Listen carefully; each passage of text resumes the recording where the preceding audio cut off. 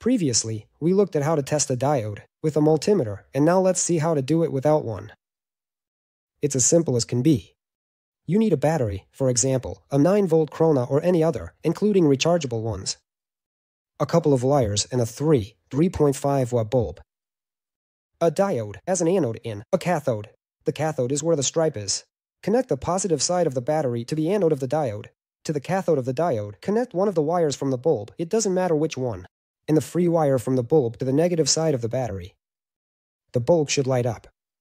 If you reverse the diode, the bulb should go out. This is the behavior of a functioning diode.